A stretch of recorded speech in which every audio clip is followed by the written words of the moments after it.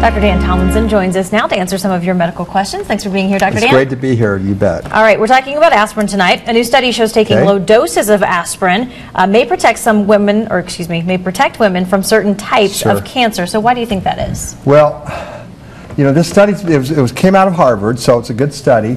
And the thought is that, well, it's an epidemiologic study, so I can't really say why it is. It's just when you look at, there was 40,000 women they looked at, and they saw a 20% lowering of colon cancer is what the cancer was. Now, you know, I got to say a little bit about epidemiologic studies because doctors don't totally buy it. We in the media love it because we see these associations, but it could be that there's some bias involved. It might be that people who take aspirin also do fiber more in their diet, and that's associated with lowering colon cancer.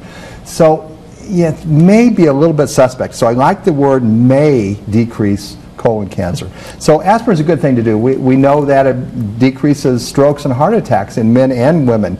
Again, that might be another association because of lifestyle things too. But it's probably a fine thing to do. But I'm not going to go up here and say for sure it's a great thing to do for colon cancer. And any risks associated with taking aspirin?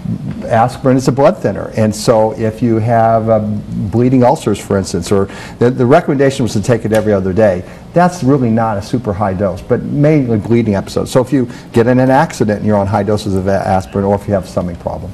Well, we have another research question. Some health researchers have recently found working into your later years helps to fight Alzheimer's. What causes that disease, and what are some of the signs that you may be developing Alzheimer's? Okay, well, here we go again with this association of working late and Alzheimer's. Now, Alzheimer's is caused by amyloid deposits in the brain. It's genetic. So here's this idea of working late and not getting Alzheimer's. It's not jiving totally again, if you guys are kind of getting what I'm saying. And Alzheimer's is a subset of dementia. So I thought, well, okay, I'm going to check out the Mayo website. And they said that there really isn't a cure for Alzheimer's, but that people who do heart-healthy things have lower Alzheimer's. So maybe there's an association there because dementia is certainly a brain and a vascular thing. And so my point is I can't really answer that either on why working late would lower Alzheimer's.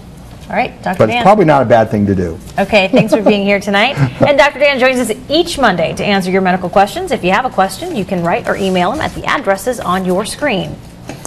You may also post the question on our News 10 Facebook page. We'll be right back with more News 10 at 5.